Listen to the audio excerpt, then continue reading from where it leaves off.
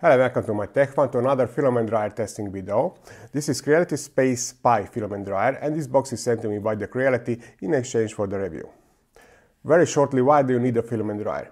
Well, it depends where do you live and what materials are you using, but every filament absorbs moisture from the air, and some filaments are more sensitive to this, and this will result in negative print quality. More sensitive to this are PETG, TPU, and the worst in this case is the nylon. With the nylon, even the printing I'm doing from the filament dryer. Let's see a few specifications of this filament dryer. It has really nice design, aesthetic design. Here we see the functionality. It has adjustable temperatures between 45 and 70 degrees Celsius, LCD touchscreen with the real-time humidity and temperatures on the display. The power consumption is 145 watts, which is bigger compared to some dryers I tested earlier. PTC heating for more efficient and steady temperatures. And one interesting quote from their website, they said most dryers has uneven drying. I had that video where I compared 6 filament dryers and I measured the temperature changes in 1 hour. And actually the worst in this case was the Creality's first generation filament dryers, where we have these big waves. It just turned on off the heater after every 3 or 4 minutes, which will result in some peaks in the temperature. I'm sure that it is improved in this version, but we will see soon.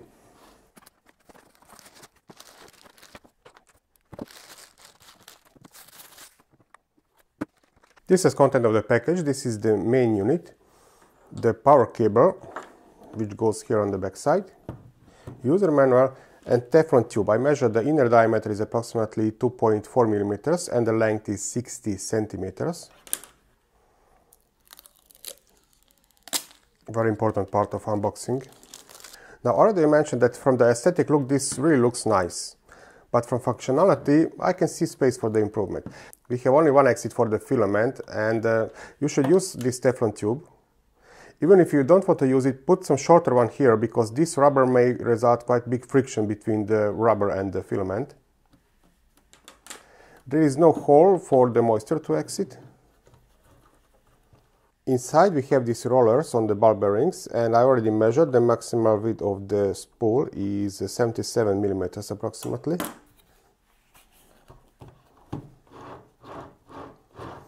It could rotate a little bit better, but it will be fine. And with 200 mm spool, we have approximately 10 or 12 mm space inside. I cannot see any dedicated space for the silica gel, but maybe we can place one inside the spool. Just pay attention that it will not fall out. And I can see properly the air circulates. We have 2 holes, and I think there is some kind of sensor, and it circulates, and it will result more equal drying of the filament. The power cable is 1.2 meters long, which is a small problem in my case because I need the power source now near the dryer.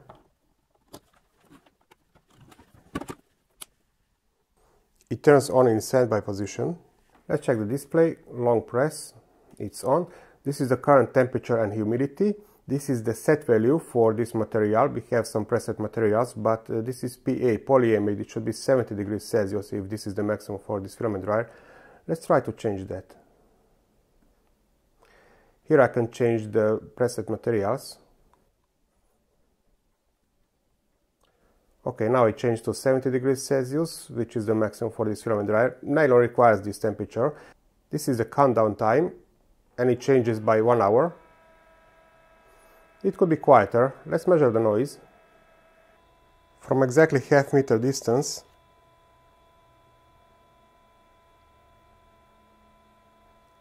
approximately 42.1 decibels. On my techfun.com website, I have a page where I'm collecting this data so you can compare the noise or drying capabilities with other filament dryers.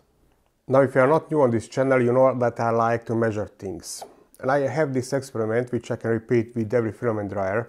It is not perfectly comparable with the drying of the filament, but at least we have some data which we can compare.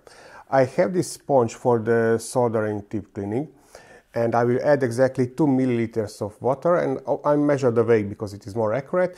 I will place into filament dryer, and then I will measure the mass after half hours and after 1 hour. Actually, on my workplace, we are preparing some experiment. I want to find out if we are able to dry the nylon on 70 degrees Celsius and what time is needed to dry this nylon. This experiment will be published in the scientific article, but there will be some short summary on my channel too. This will be the position of the sponge. I'll try to insert the cables through this hole for the filament. Okay. This is DHT22 humidity and temperature sensor, and I try to place it approximately in the center of this filament dryer. And I will collect the data with Arduino Uno and my computer, but also I can follow the current temperature and humidity on this display. This is the weight of the dry sponge. And then I'm adding 2 milliliters of water. And the sponge goes to the filament dryer. Zeroing the time and starting the heating. The temperature is set to 70 degrees Celsius and I started collecting the data, but also I can see the current temperature and the humidity on this display. Currently 26 degrees Celsius and 50% humidity. Probably it will stuck inside because it doesn't have a hole. According to their sensor, after 6 minutes I reached the 70 degrees Celsius. According to mine, it is 50 degrees Celsius. Difference is probably because this is measuring the temperature of the circulating air, and mine is measuring the air somewhere in the center of this filament dryer. For the relative humidity, the difference is smaller according to their sensor, 30%, and according to mine, 35%. But of course the sensors are on different location. It looks like the temperature stabilizes around 64-65 degrees Celsius inside. I don't think it will go higher because according to its own sensor it is 70 degrees Celsius. Let's measure the sponge after 30 minutes.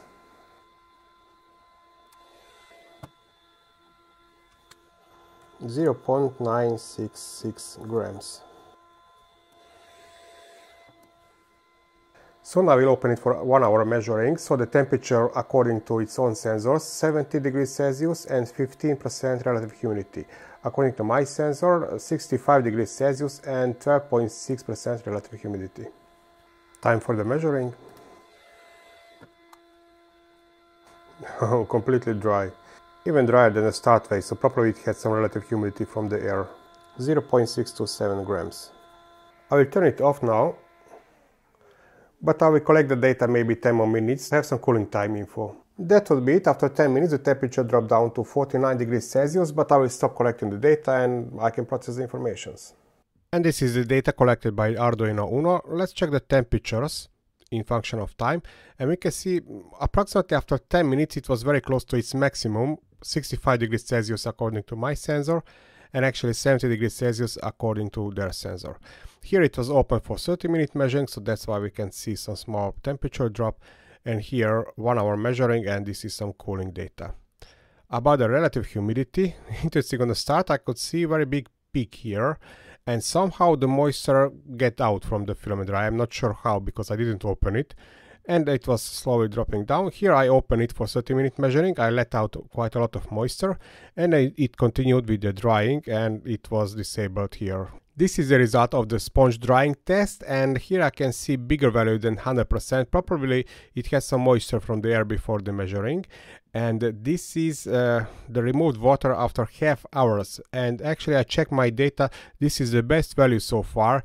Of course the environment temperature was the highest, usually it is 22-24, but even then this is very impressive. So this could be great filament dryer, pity that it is loud for my taste. Quick conclusions for the end. Really decent filament dryer, huge improvement compared to their previous version. Now the maximum temperature which I measured was 65 degrees Celsius, but I measured it somewhere in the center of this filament dryer. I also measured the temperature of the air which exit here was 70 degrees Celsius, or even a little bit more, but that air circulates in this direction, and until it reaches the other side it may cool down a little bit, resulting a little bit unequal drying. I would like to see more and more that functionality of the dryers, that they can rotate the spool during the drying. Of course during the printing it will rotate because it's unrolling, but it will be very good to have more equal drying if you dry, I don't know, nylon 12 hours or something like that. Now also a message to all Chinese companies, quiet fans do exist.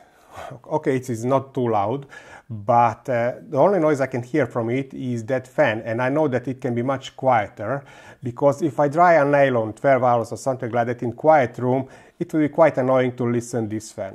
it would be good to have at least 2 exits for the filament. We have only this one, but it would be good to have one to the side, maybe in this direction. And also I think the ventilation holes would be useful on the top. Well, this would be it from my side. I will add this data to my website about the noise and sponge drying capabilities. And also I hope I will finish maybe in 2 or 3 weeks that experiment to see if the 70 degrees Celsius is enough for drying of the nylon and how long we have to dry it. And I hope you will subscribe and follow me to that video too. Until that, thank you for watching and happy drying and printing.